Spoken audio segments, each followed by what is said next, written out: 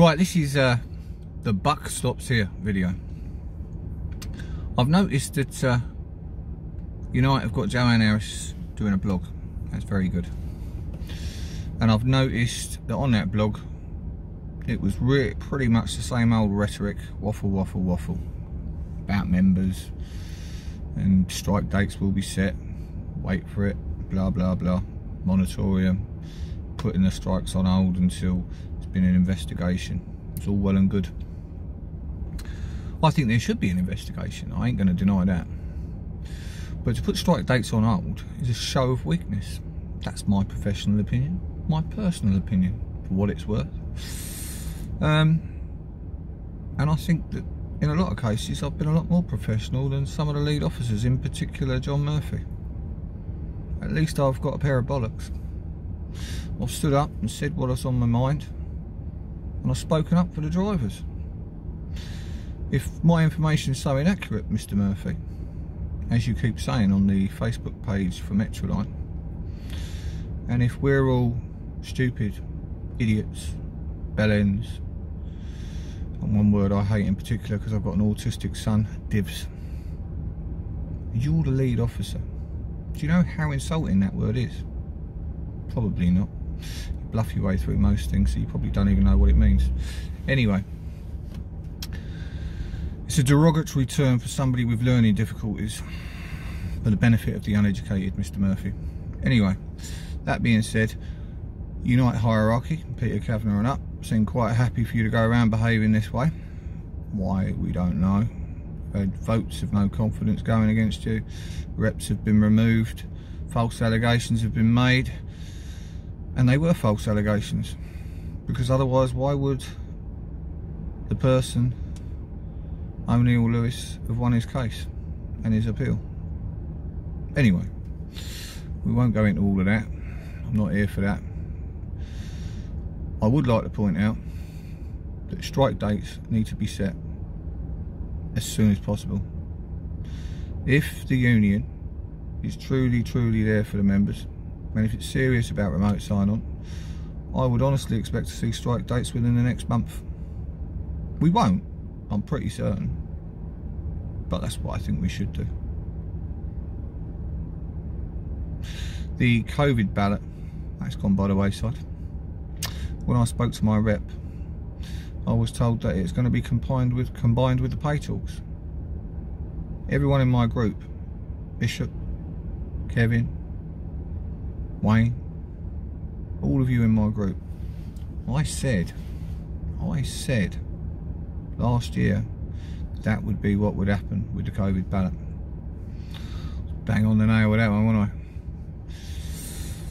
I? There's one more thing I'd like to clear up.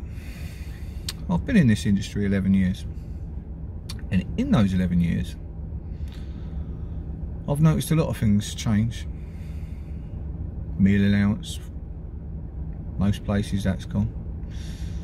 A lot of garages and operators got rid of spread over payments. Canteens closing everywhere. There's still no toilet facilities at the end of bus routes. Some there are, but there's a lot that ain't. These are basic requirements. Meal relief facilities.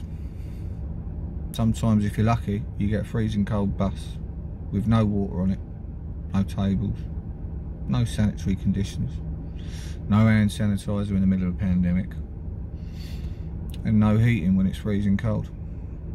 These are the wonderful things that Unite has given us over the years. John Murphy said to me on the Facebook group on Metroline, have I ever been on strike? I had the opportunity when there was the Olympic bonus to go on strike, and I balloted for strike action.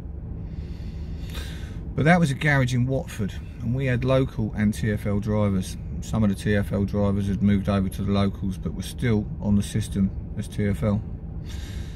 And the secretary obviously didn't do his own work, got it wrong, balloted people that weren't down as TfL, and some that were down as TfL didn't get balloted. So the company took it to court and they got an injunction, so we couldn't actually strike. The only time that I ever had the opportunity in 11 years to strike under Unite, which I've paid into, and they fucked it up, and I couldn't strike. Then there was a group of activists that came down and blocked the gates for a few hours in the morning. Went out, gave them cups of tea, cheered them on. Very happy. It's over the moon. I really wanted to strike. So Murphy, under your stewardship and your predecessor's stewardship, I haven't had the opportunity to strike, because Unite hasn't given me the opportunity to strike. And although I'd like to strike, going on strike without the union's official say so is considered a legal strike. Therefore I'd be classed as absent and would be sacked. So there's your answer, John. I haven't been on strike because the only opportunity I had to come on strike, the secretary couldn't get his paperwork right and there was an injunction. Says a lot for Unite, really, doesn't it? I honestly couldn't see myself coming back to Unite for any particular reason, even if they turned into the most wonderful union. And the reason being is because I've had to go above and beyond to kick them right up the jacksie and to change things. And what have I got for it? Nothing but abuse, accusations of lying and all the rest of it. I remember when I first brought up the remote sign-on, Joanne Harris and all that, well done Jimmy, great video, blah blah blah. Now, because I've left Unite and I've called you out, oh, everything you've done's crap, you haven't done nothing for us, all lies. All lies. You just sit there doing videos, think you're an activist, pretend. Yeah, that right, John, is it? Well, the only thing that is really holding me back from going all out is the fact that I do value my job. But if I was to ever lose my job, if Unite think I'm a pain in the arse now, they ain't seen nothing yet. They ain't seen nothing yet. Believe me, it'd be like a bomb going off. Anyway, ladies and gentlemen, you can all make your own minds up. I hear people saying, oh, I'm going to join this, I'm going to do that, I'm going to this, I'm going to that. And then next week they're changing their mind. Then they're going this way, then they're going that way. If you all want to stay in Unite and keep the system going, that's great. Unite make approximately £4 million, if our figures are right, about their membership being about 9,500 to 10,000 a year. And you got to look at it like this. When you've got a defective bus and you keep writing it down on the defect and keep putting it back out the next day, the minute all the drivers start saying no, I ain't driving it, and the company starts getting lost mileage, they start getting fined and they start losing money. They fix the bus. So if we all left Unite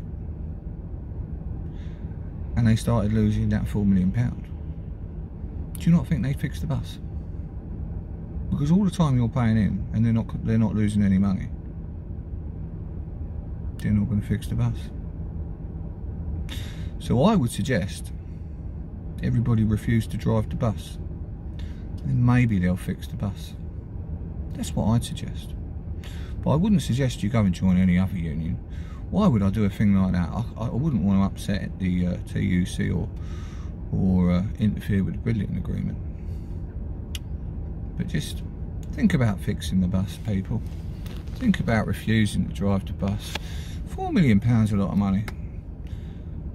I wouldn't want to lose £4 million. Would you want to lose £4 million? You ever think about it, ladies and gentlemen?